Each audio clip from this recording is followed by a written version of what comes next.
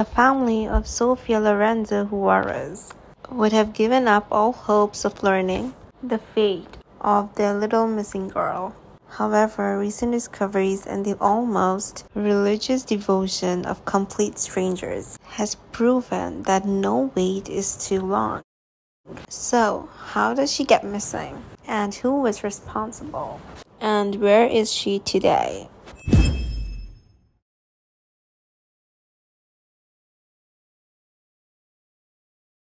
Sofia Juarez was born in California on the 5th of February to Maria Juarez, a young mother who adored her, and Andres Gutierrez Abrajan, a father who refused to acknowledge her existence or the fact that she was his. Since Maria was still a teenager at the time, she was wise enough to realize that she couldn't properly raise Sofia on her own. To do that, she would need all the support she could get. So she turned to her mother, Ignacia Prado Juarez. Ignacia lived in Kennewick, Washington, and Maria moved in to live with her mom, who welcomed her daughter and granddaughter with open arms. Maria had at least 6 siblings, and most of them lived in their mother's house with their kids and partners.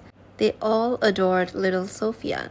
And all of that love and affection had a direct effect on little Sofia, because even though she was a shy kid, she possessed an inquisitive nature that manifested itself in her love for the great outdoor. But the script of her life and the life of everyone she loved was about to be flipped, because on the 4th of February 2003, tragedy struck.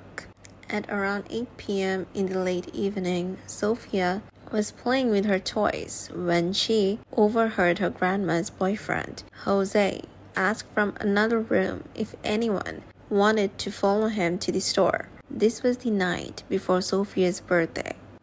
Sofia was excited to hear this, and immediately she ran to her mother, asking if she could follow Jose to the store, and to which Maria said yes.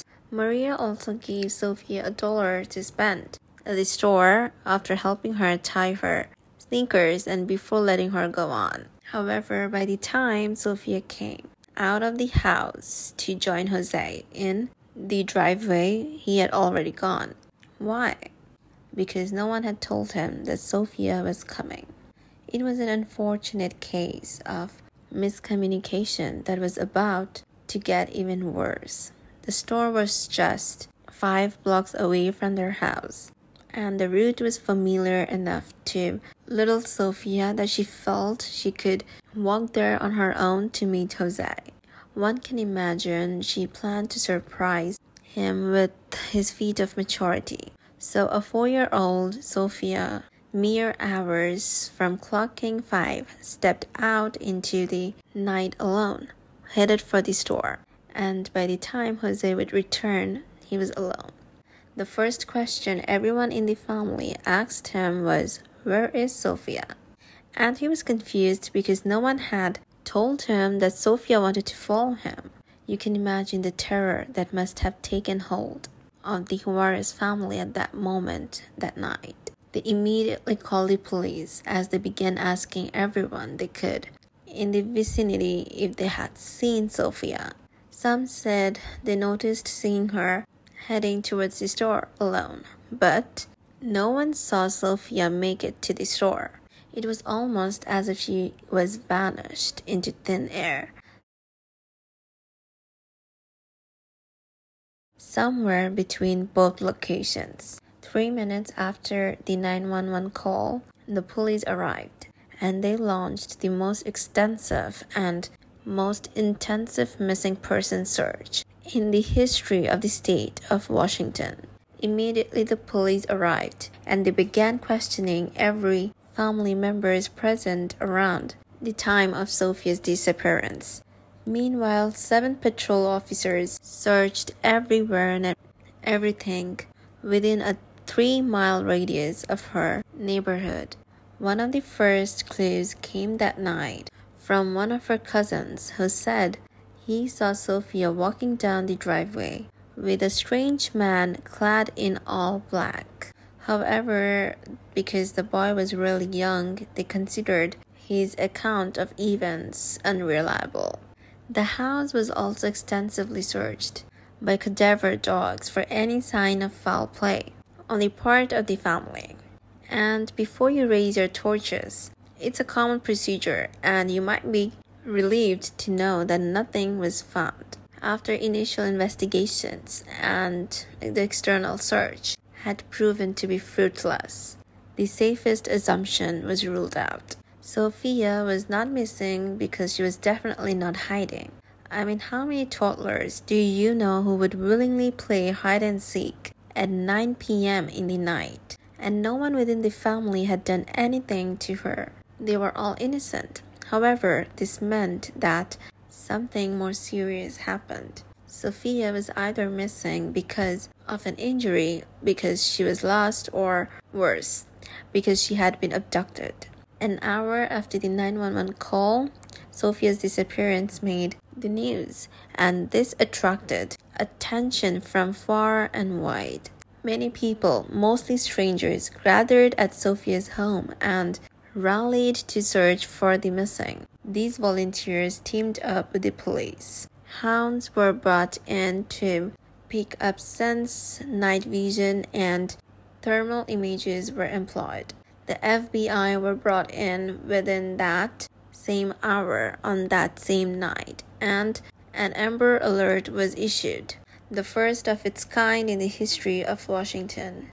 By the following morning, the Coast Guard was called in. Nearby rivers were searched. City crews searched sewer systems. Flyers were distributed, and a $6,000 reward was sent out for anyone with any information that could lead to finding Sofia. The police also grilled every offender who lived around that area, painstakingly interrogating each and every one of them until they were sure that the offenders had nothing to do with the disappearance of the little girl. While this was happening, the police encouraged the public to send any information that could help in the rescue of the little girl. And at the height of the case, they had accumulated up to 800 tips, but none of them led anywhere. 6 days later, the family would hold a candlelight vigil for Sofia with over 300 people in attendance, and a procession was made from Sofia's home to St. Joseph's Church. The search continued as a case lost steam, and the will of those searching grew cold. In the weeks and months that followed, everyone came up with their theories of what had happened. The earliest and most convenient theory pointed to Jose, Sofia's grandmother's boyfriend, as the culprit. The belief was that he had secretly taken the girl and had done something horrible. However, like we mentioned earlier, he was thoroughly interrogated by the police, and CCTV cameras at the store confirmed that he hadn't arrived with Sofia. However, there was one other person that drew suspicious, another member of her family, her dad. However, he denied having anything to do with her disappearance and told the cops that he didn't even know where she was, and she was missing because he had never met her and wasn't even in communication with her mother. Turned out that he was telling the truth, and eventually the police ruled him out as a suspect after he gave them a verifiable alibi. The last and most persistent theory that made the rounds was that Sofia never left the house. The theory continues as someone in her family or someone's made Sofia disappear after probably doing something incredibly bad to her. But this theory has always proven to be false from the very first night, because the house was searched thoroughly and cadaver dogs has swept the entire premises and found nothing. Also, how many of the family members would have been complicit in the act, and what would the motive have been? That family member would have had to be a sociopath, whom the family have no reason to suspect. And if they did suspect, why would they have kept quiet?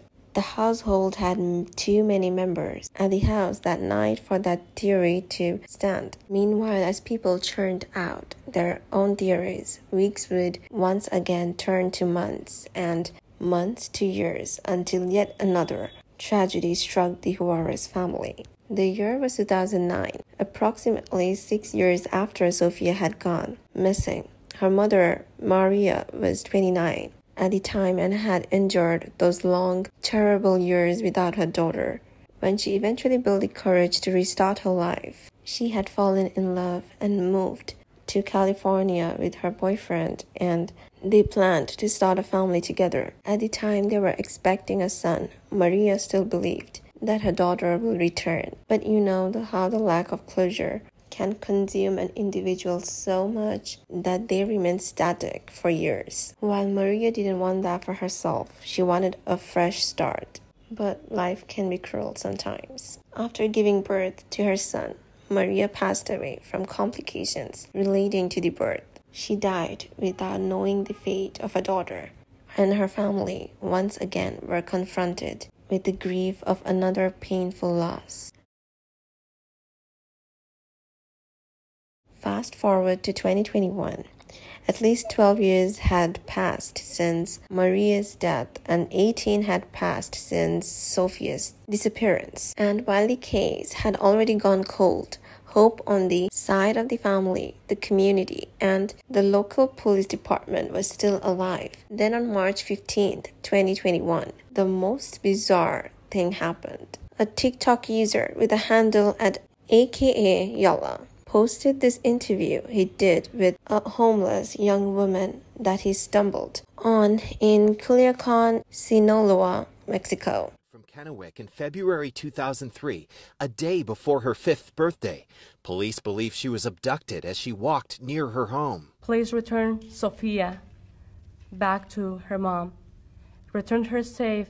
Juarez was Washington's first Amber Alert, and over the years investigators chased numerous leads, but they could not locate her or a suspect. The case eventually faded from the headlines. Then came an unusual tip about 4 weeks ago, made possible by social media. A TikTok personality in Sinaloa, Mexico, recently interviewed a woman who claimed she had been held captive and was trying to reunite with her family. Her approximate age matches that of Juarez, and some viewers think the woman looks like an older version of the child. In the video, the woman speaks about how she was kidnapped from her family before she was 5. She says her age is 22 and that if any of her family members are watching, she wants to come back home. And surprisingly, this video went viral almost immediately, and the comment section went wild. Some immediately made the connection between the lady in the video and the 4-year-old missing picture of Sofia. It looks like that girl named Sofia who got taken away from her family in 2003. What's actually more baffling is the fact that she looks more like her than the digitally aged pictures that the police department had presented a few years before. Meanwhile, someone wasted no time in reaching out to the police with this new discovery. However, by the time the police got involved, the lady was nowhere to be found. The TikTok interviewer went back to the park where he met her, but she wasn't there. Eventually, the police were able to trace her and obtain her DNA. Sadly, it revealed that she wasn't Sofia Juarez. Some months after this, another light was shone on who might have been responsible for the disappearance of Sofia Juarez. In June 2021, a witness that the police deemed as highly credible approached them with a detailed description of a suspect and his vehicle that police now believe was involved in Sofia's abduction. The suspect in question was an Hispanic juvenile male estimated to be 11 to 14 years old at the time, but will be 29 to 32 years old of age today. He was light complexioned, had a chubby baby face with a mark on his cheek, dark, short, wavy hair, and big hands for a person his age. According to the witness, this suspect approached Sofia and led her towards a van as she cried, and he laughed. The van was light-colored, older, 1970s to early 1980s type full-size panel van with no side windows. The vehicle was occupied and stopped in the roadway at the next side street. Police believe that the van and the suspect are likely associated. Once again, this discovery had led to more questions like who was in the van, just how many were involved in the abduction of little Sofia. This witness account makes sense because it explains why the quick response yielded no results. The captors were probably long gone before the search had begun, before 911 was even called, and before Jose, Sofia's grandmother's boyfriend, even got home. Today, many questions are still unanswered, and as painful as it is to admit, despite all the clues and strong leads, Sofia Juarez had still not been found, but her family hadn't given up hope. Like I stated in the beginning of this video, you can never wait too long for a loved one to return home.